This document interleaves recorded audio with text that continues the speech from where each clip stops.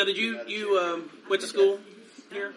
Yeah, I went to the Varnertown Indian School from 1952 to 1958.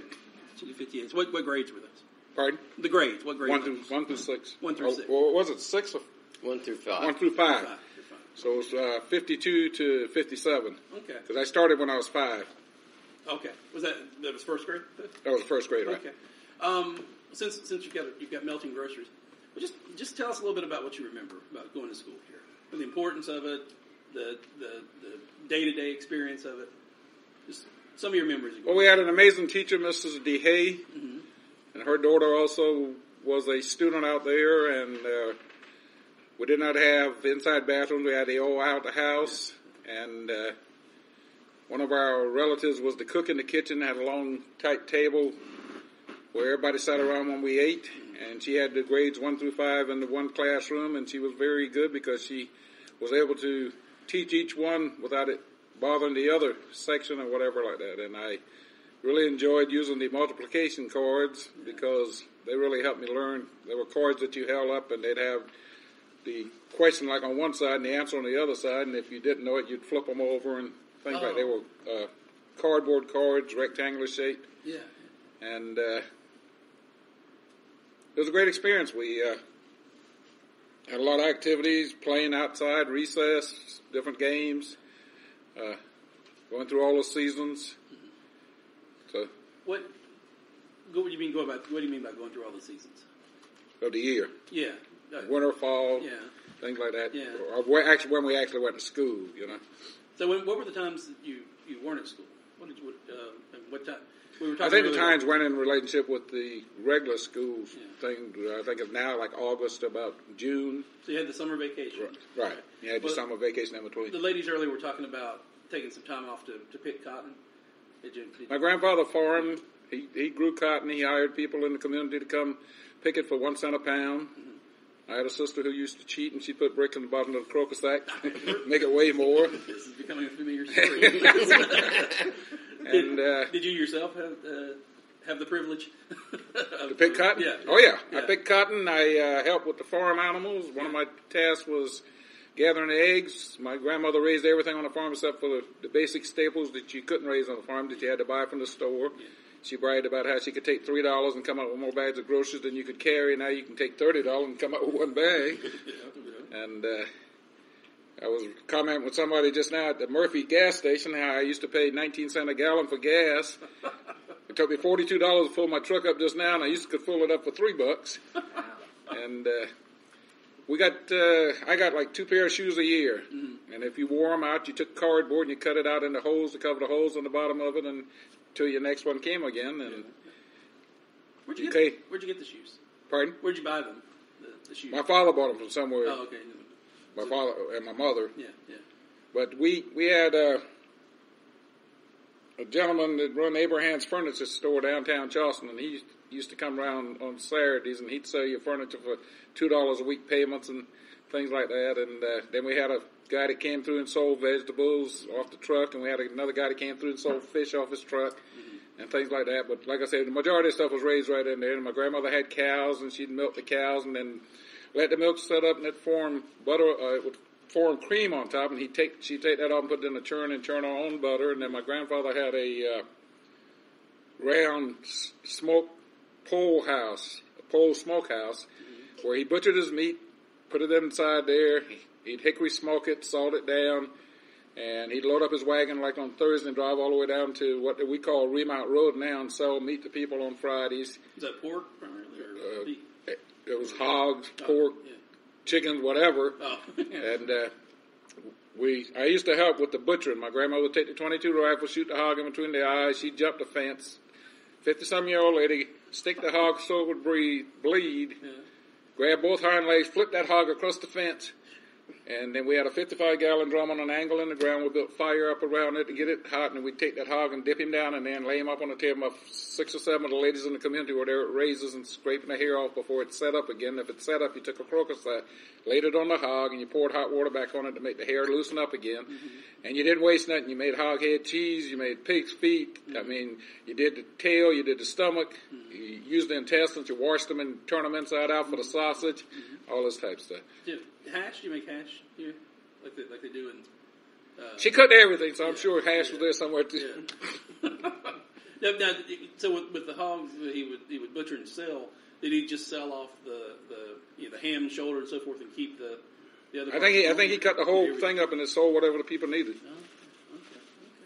Okay. But he kept a generous supply in stock for us to have to eat also. And I used to go through with him after he'd break the corn and he'd take the sheaves off of the corn stalks and strip it and tie a little thing around it and what they call fodder and put it up in the wintertime for the mule to have something to eat with, things like that. How much of that way of life you think is still in this area?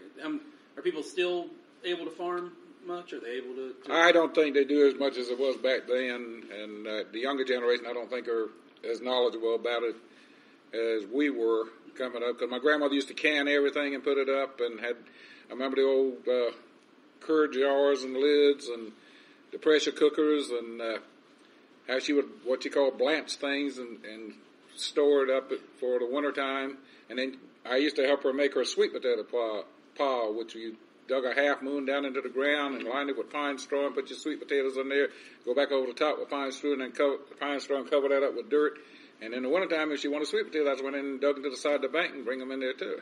Yeah, see, I was telling Mo, that fascinates me that they didn't rot and they didn't sprout. Oh no, they kept real good. Why that worked and how they figured out to do that is amazing to me. Yeah, she never explained to me how she came about it. It was just something that was passed down from one generation to another. Yeah. Like that. What? She helped deliver quite a few children in this community.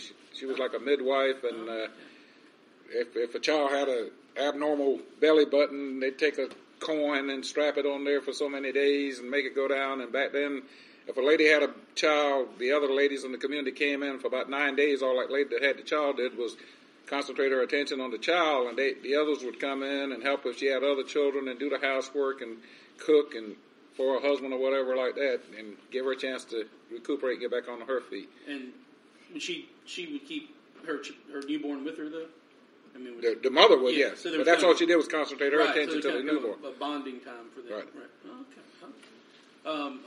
Okay. So, in addition to delivering babies, your grandmother did she? She did everything. I mean, she knew about. We'd go into the woods and dig a root called sassafras and make sassafras tea out of it for illnesses and stuff like that. And then I go back to when we would have someone die. Back then, they didn't have people embalmed. They had the ladies would wash the person, dress them, lay them out on the table, and we had a couple of our relatives who were carpenters. They built the wooden caskets and stuff and put them in it and things like that. And then one of our traditions was when someone died, we sat up all night with them at church. Yeah. We had an actual vigil wake all night long. We'd have coffee and something to eat and things like that. They'd sing songs and they'd cry for a while and they'd sing songs. They'd eat, they'd drink coffee and things like that. But now that's done away with too, because you got the funeral home. You go there maybe from 6 to 8 or 5 to 7, and it's over with until they bury them the next day or whatever. What do you have a sense of something lost with you talk about the younger generation not being interested in farming and canning and so forth? I mean, do you think? Well, I feel like now, especially with the way the economy is, it'd be a good thing for everybody to know, because I have a son that's trying his hand at farming, and he just started raising them some chickens and things like that, and that would help boost things you wouldn't have to buy from the store. And is he in this area farming? Yeah, all my children. I have 3 sons and a daughter and 7 grands, and they're all centrally located, about 20-mile radius at the most. What's he farming? Other than chickens. He planted corn, squash, cucumbers, peanuts, watermelons. Yeah. How's it going? It seemed to be doing real well, but he's got 2 adjoining neighbors that live by him, and they're all thinking about getting together next year and doing a community garden, all 3 families together. Okay. He needs to go? No? Doesn't need to go? That was for me. Oh, okay. Yeah, I need to get going. Yeah, I didn't want to keep you too long, but before we get questions, jump in here. Will, anything? Sure. And I'll leave my younger brother who. Brother Charles, did you want to talk about your last year at the school and the part of going to another school and the effect that was? Yeah, I did want to ask you for you. Where did you go after you finished? I went to Berkeley Elementary, and then I went to it was Berkeley Elementary, and then we went to Berkeley High. Okay. The transition from going to school here to going to Berkeley, was that easy? Was it difficult? Did you feel it was prepared? different. Yeah. You run into people from all walks of life, and some people accept change, and some people are set in their ways. And back then, way back in the 50s and 60s, people had certain ways they thought about different things and about different people and cultures and races and stuff like that. So you blended in with mostly people, but you're always going to got your 10% that's going to be oddballs no matter what goes on or whatever. Yeah. So. Well, what about in terms of the academics? Did you feel like you were prepared? I have a twin sister, and she and I competed against each other to stay on the honor roll and distinguished list. And So, I really enjoyed school.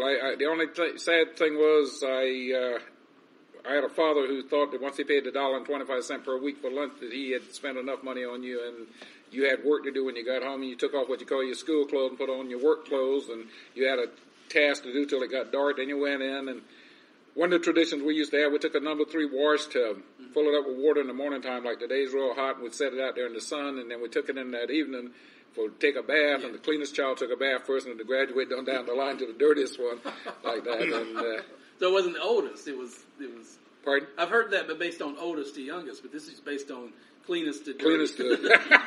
So what you do in the winter? But the old saying was, you just make sure you didn't throw the baby out in the wash. What you do in the winter then?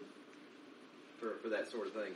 Well, we had a wood burning stove and a wood burning fireplace, and if I'm not mistaken, we probably did heat some water in the wintertime. But we utilized the actual things which were present, the solar system and stuff like that, as much as possible. Because we had a well.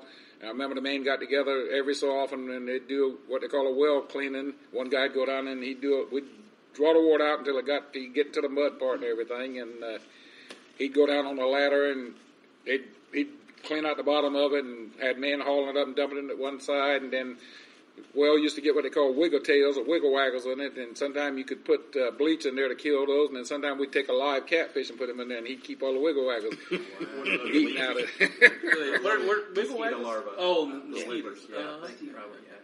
And then this younger brother of mine, he got aggravated with my dad one day, and he threw the cat in the well. And then we thought we'd graduated and went to the city when my father put a hand pump around front. I mean, we didn't have running water for a lot. We never had an inside bathroom up until the time he sold it. We had the outhouse, and you'd get out there, and once it was time to move the outhouse, you took lime and put it in there and covered it back up, and you went and dug a hole. But you tried to maintain a proper distance between the drinking water and the outhouse and things like that. I never, for the life of me, could understand why we had a 2-seater outhouse. I never wanted to share going to the bathroom. Get involved in a conversation with somebody. You want to keep well, I'm sorry. Go ahead. He was around during desegregation. Yeah. Did he know what was going on? Yeah. During desegregation, when the schools were desegregated, did you feel an impact of that, or was that? Oh yeah, like I say, if you weren't exactly real fair skin and real straight hair, and you know they had you stereotyped and they had you put in the category they wanted you to be in, no matter if you said you were an Indian, and then we had some real bad names called at one time, brass ankles and things like that, and mulattoes, and you know. But like I say, you consider the source, and then you know why things happen, because they can say what they want to say. You still got your racial problems today in the world, no matter where you go or what you do, you know. And you got some people that are set in their ways that they're not going to change if the good Lord was standing in front of them. So all you do is pray for people like that and hope for the best. Now, was this when you were in high school that desegregation occurred? Was that?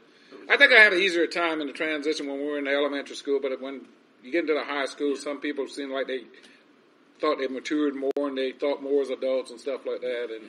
And you had your bully types and stuff in school, which goes on today quite frequently, especially I've been reading up in Massachusetts area and things like that. I mean, but it's really serious now, because it gets to the point where the person goes out and commits suicide because they've been bullied so bad. Well, were there other folks from your community?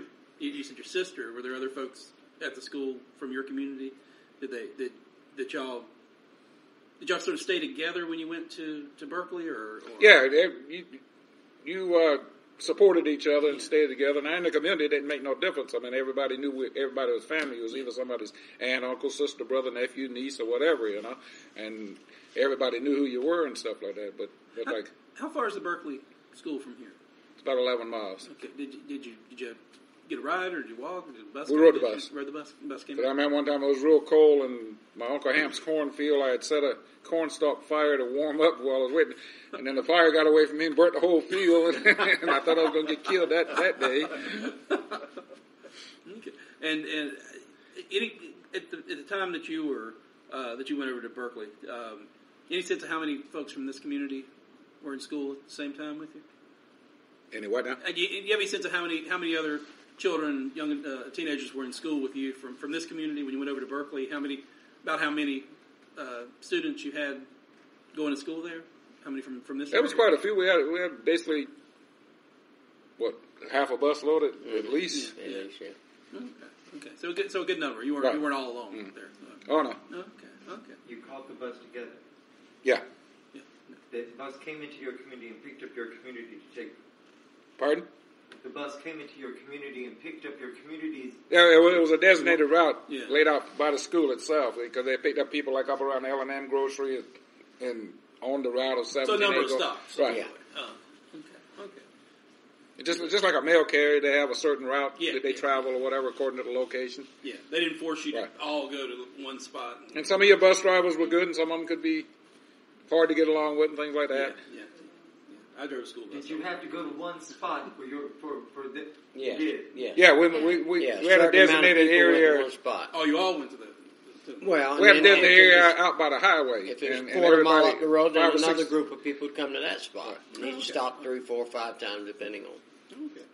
But we were blessed because my father lived not very far from the highway, so we didn't have very far to walk. Okay. But it got cold. Oh, it got very cold. You had to keep warm. And it got probably as hot as it is now, but we had no air conditioner or anything. We just had a big oak tree. Anything else? Well, I don't want to keep you. I don't want your Okay. to melt. I enjoyed it. I appreciate God bless everybody. Thank you very much.